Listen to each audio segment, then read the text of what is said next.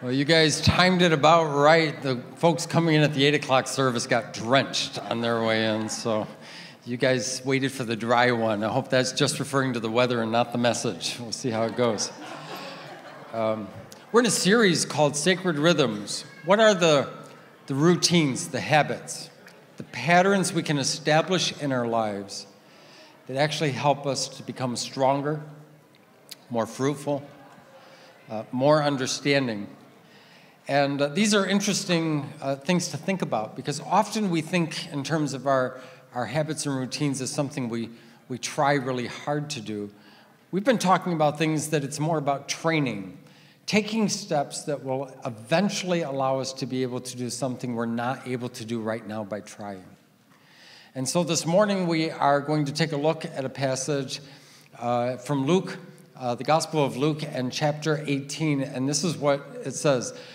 Jesus is having a teaching moment, and he says, "To some who were confident of their own righteousness and looked down on everyone else, Jesus told this parable." All right, so now we know what the context is. Two men went up to the temple to pray, one a Pharisee, the other a tax collector. As it turns out, tax collectors have had a bad reputation in every generation, in every culture in human history. The Pharisee stood by himself and prayed, "God, I thank you that I'm not like other people, robbers, evildoers, adulterers, or even like this tax collector. I fast twice a week.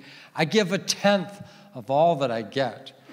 But the tax collector stood at a distance, and he would not even look up to heaven, but beat his breast and said, "God, have mercy on me, a sinner." I tell you that this man, rather than the other, went home justified before God. For those who exalt themselves will be humbled, and those who humble themselves will be exalted.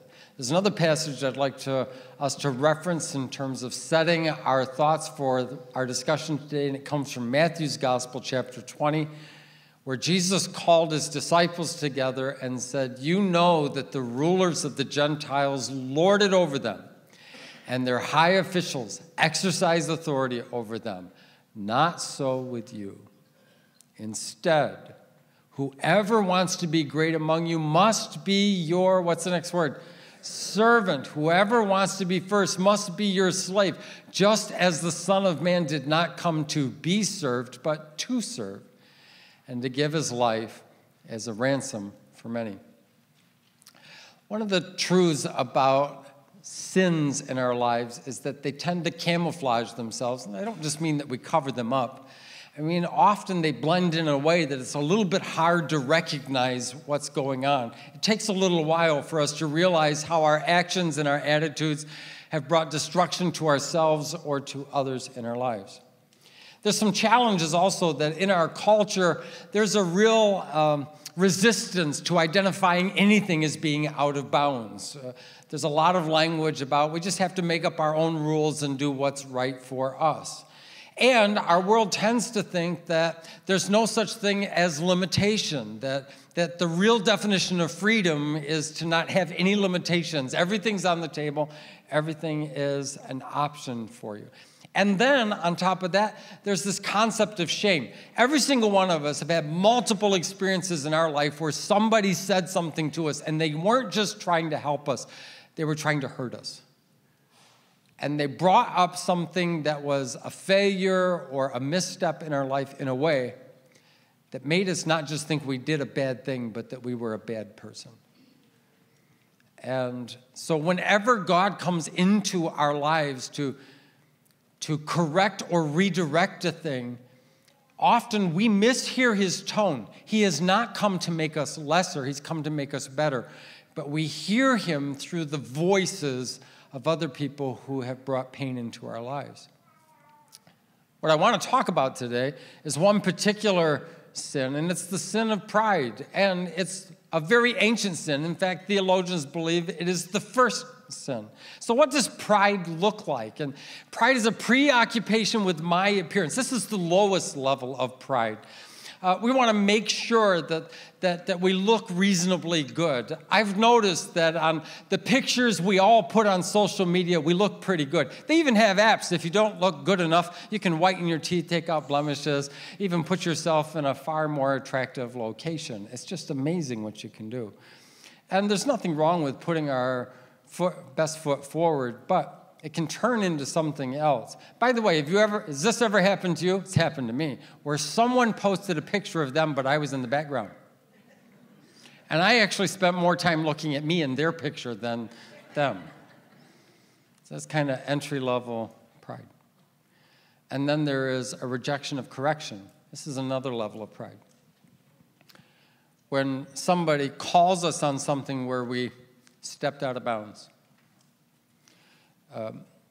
We defend ourselves strongly. There's a lot of responses we can have when somebody calls us out on something. We can try to avoid the conversation altogether, just evade certain people or certain environments or certain conversations that would kind of require us to deal with it. We can also deny that we've actually done anything inappropriate, and we can justify our actions. It's not really out of bounds if you understood what was going on, or we can always blame somebody else. These are very common strategies that have their root in pride. We might actually know we stepped out of bounds and we're wrong, but we have trouble admitting it. Why is that? And at the root of that is pride. And then there's a distortion of our ability to love. Pride will do more to cause you to eliminate people and remove people from your life than almost anything else. It's just a very true thing. The love of self can become so demanding that the love of others becomes difficult. And this creates a number of challenges for us. The same pride that hides our own sins from us hides other things too. It hides how judgmental we can become. There are things that we don't notice about others which makes our judgment of them easier. In order to judge someone, you really have to believe that you are better than that. The most convicting pride statement that pops up in my mind is the one where the thought comes, and sometimes I say it, I would never do that. And I didn't just announce how bad I thought someone else's actions were. I just announced how good I thought I was in comparison. Pride can make us very suspicious of people who are doing better than us. If they're doing better, they must have cheated. And if they're doing worse, they're not as strong. Pride distorts our capacity to see others clearly and love them appropriately. So what's the antidote to pride? And the antidote to pride is humility. But that's challenging for us because in our language and in our culture, humility sounds a lot like humiliate. And so we assume that this is all about someone putting us down or us putting ourselves down. Humility is actually just the ability to think about something other than yourself. Just think about that. Something other than yourself. It's the ability to focus on where you are more than where you wish you were. Just wished I wasn't here. It's really hard. It's really hard to stop being a tax collector without becoming a Pharisee. And this is the temptation for us, right? As soon as we start making progress, we notice the progress that we've made. We also notice those who aren't making as much progress. And we can have some ungracious assumptions about them. So don't give any knowing glances or raise your hand or nod your head. Just act like you're ignoring me. But anybody here ever been on a diet? Don't you hate those things? And so we'll go on a diet. But if you're on a diet and it's working for you, do you ever find yourself saying something like this? I just feel so much better. I would never go back to eating like that again. Oh, yes, you will. And then you'll go in a restaurant where you are now eating your healthy diet. And you look at those people who are just filling their faces with all that crud. It's unbelievable. How do they do that? Well, you know how they do it. And you too will do it again. But there's just something about it. If we establish a pattern of a quiet time with God, how often we want to share with someone that that's become a consistent thing. If we're getting in shape, we have to communicate. We have to find a way just to let everybody know I'm making progress in this. It's really, really hard to make progress without calling a lot of attention to it. So how do we do this? Because faith journey is about making progress. So how do we do that without becoming a Pharisee? And the answer is that the way to develop humility is not about putting yourself down. The way to develop humility is to do something for someone else. This is a really big concept. If you want to accelerate humility, serve someone. If you want to hyper-accelerate humility, serve someone secretly. No one will know who did it. By the way, there's something inside of us that will resist serving, and it becomes an all-out war if we're going to serve anonymously. But Jesus actually models this for us. Jesus, a lot of times, in fact, there's this great passage in Philippians 2 where it said Jesus, though he was equal with God, did not consider that something to be held on to, but became a servant, became human, and was obedient to the point of death. It's a great passage in Philippians chapter 2. And what it's telling us is something rather remarkable, that Jesus wasn't setting aside divinity in order to serve. Jesus did not come incognito. Jesus came incarnate. He's not hiding who God is. He's revealing who God is. We have a creator who actually serves. God is the most powerful, most knowledgeable being in all the universe, and he spends no time thinking about himself or comparing himself to anybody else. That's really amazing. In fact, I think one of the reasons Christ calls us to be part of a community is because it kind of brings humility along with it. I mean, we all behave pretty well around here for about an hour on Sunday. But let's turn this into a 4-hour service and see how we manage that. Let's just all go to each other's houses after church today and see how we manage that. It's hard to hide the truth about yourself from people when you see them more often. And so community kind of pulls us into that. When we serve others, it actually builds our connection with them and draws our heart towards them. And I know what you're thinking. You're thinking, that's not true, Pastor. It's when they serve me that I feel better about them. But that's our assumption, but we're wrong about that. And I can prove it if you're a parent. If you are a parent, are you going to tell me you love your kids so much because of all they've done for you? It's not. They're never going to make that balance right. Not in their whole life. You will die before that happens. You've given and given and given and helped and been there and supported and strengthened and listened. And you do it day after day after day, week after week, month after month, year after year. And you love them like crazy. It's not what people do for us that attracts our heart to them. It's what we do for others. This is a really important concept in understanding how humility can work in our lives. And when we serve others, we often think in terms of the gain is that they benefit.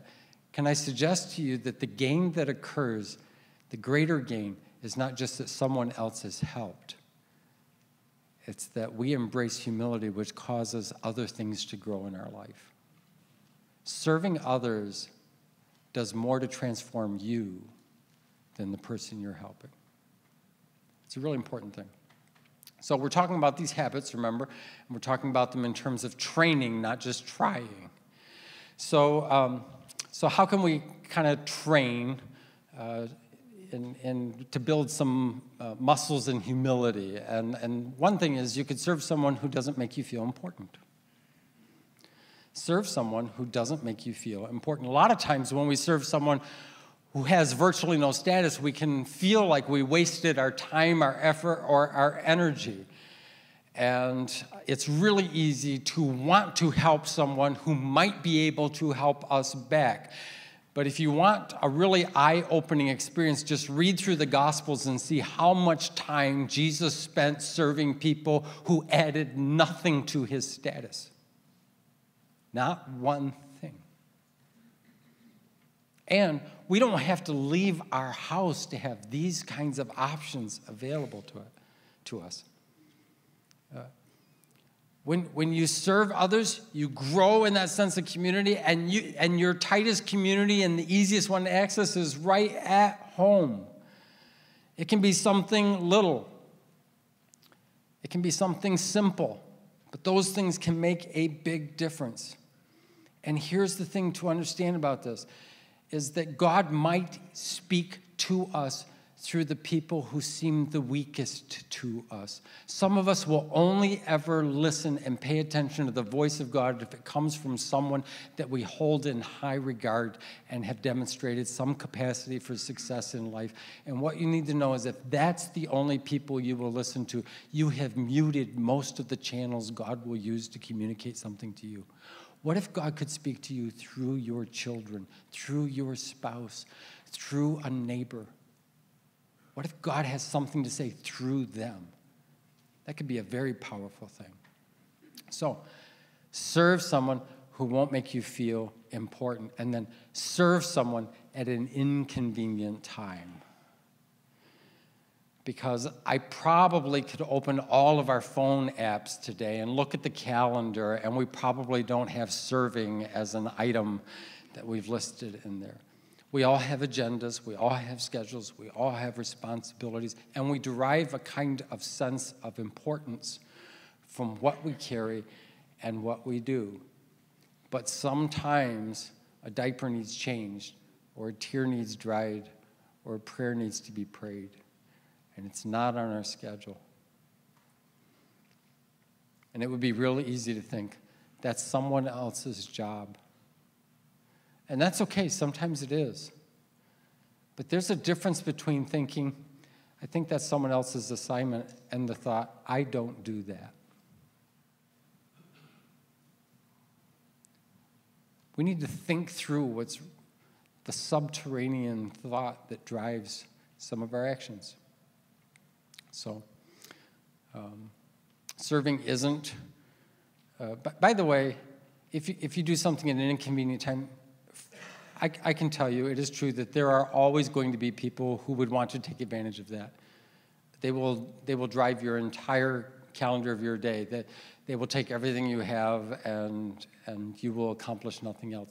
That's not what this conversation is about. We need to be really careful that we don't make unhealthy people our excuse for refusing to serve someone who isn't as important or it's not as convenient. And then humility just acknowledges limitations. It acknowledges limitations. We can't be everywhere. We can't do everything. A lot of the things that we complain about doing are actually choices we have made. So we need to make choices that honor our need for things like community and rest and recreation. So, for example, what would it look like if you seriously took a day off? Our culture doesn't give a lot of credit for that. If you took a real day off and filled it with the kind of things that bring joy to your life. What if you took your need for community seriously? Because some of us have actually come to the place now where we think, I don't need people in my life. Well, that's not true. So if you were going to acknowledge your need for community, how would you go about that? How about your need for rest each day? The Western culture is sleep deprived. And we brag about it. Oh, I only got 4 hours sleep last night. This is going to be a long day. And I mean, don't get me wrong. Thank God for coffee. I was walking through a bookstore the other day, and there was a book that just kind of stood out by reason of its design and its title. And I thought, oh, that's interesting. And I picked it up, and I opened it up, and I came to a spot on the page. It was the first thing I saw. And a person was asking the author, where do you find the discipline to get out of bed when the alarm clock goes off for the first time in the morning? Now, I've got my own strategy. For years, my strategy was to put my alarm clock in the closet. It's true. I did that for years. And then when the alarm clock would go off, in order to shut it off, I had to get up and get in the closet. And then once I shut it off, I was sufficiently annoyed that I might as well just keep going. But the person wanted to know, so where do you find the discipline to just get up when the alarm clock goes off the first time? And the author's response was, that's not where you need the discipline. The discipline is going to bed earlier the night before. And so I said, I don't like this book, and I put it down, and I did not buy it. Humility also means saying less. Not every thought is necessary to express. I remember teaching that to our children. We don't need to say everything we think, and we don't need to take credit for everything we do, and we don't need to tell a story every time that makes us appear a little bit better. Humility may choose to say something that even acknowledges a struggle or a missed opportunity or a challenge. These are some things that we can just incorporate into a regular rhythm in our lives. And the reason I think it's worthwhile is because we can see what has happened in our life as a result of what someone else did for us. You see, Jesus didn't serve just to make a point. He served to make a difference. And he didn't tap out when the lash of the whip was cutting into his flesh. He didn't resign when the voices were opposed to him, when the nails were driven into him, when the wounds were deep, and when there was torture that was being imposed on him. If servanthood was a disguise, he could have cast it aside right at that moment and revealed who he really was, but it was no disguise. When you strip God down to the bare element, he is a servant, and he came to make a difference, not by demanding his way, but by paying the way for the rest of us. And the thing is, once you've tasted that, it changes you. And once you've experienced that kind of change in your life, you want others to experience it too. Let's bow our heads this morning.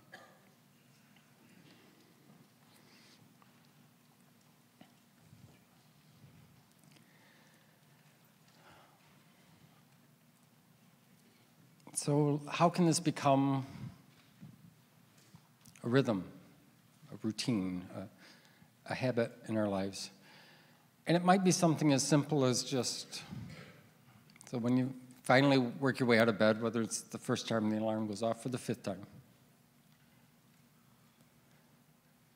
you find a way to remind yourself. Maybe it's something you write down or something you see. But maybe you just ask God, would you give me the opportunity to serve someone who, well, maybe they're not someone I see as important, or maybe it's not convenient. Would you give me the opportunity to do something without calling attention to it? And a prayer as simple as that can open little windows to our day we wouldn't have noticed otherwise. And those are the windows that grace flows through. Those are the windows where growth occurs. Those are the windows when something inside of us that we desperately need and don't know it gets ministered to. And now we have something to release to others. Heavenly Father, would you help us find a way to regularly include in our day an opportunity to serve others anonymously, to serve others that can't pay back, to serve others just because you place them in our path, not because it's easy, not because it's convenient, but because you're asking us to. In Jesus' name, amen. Would you stand with me this morning?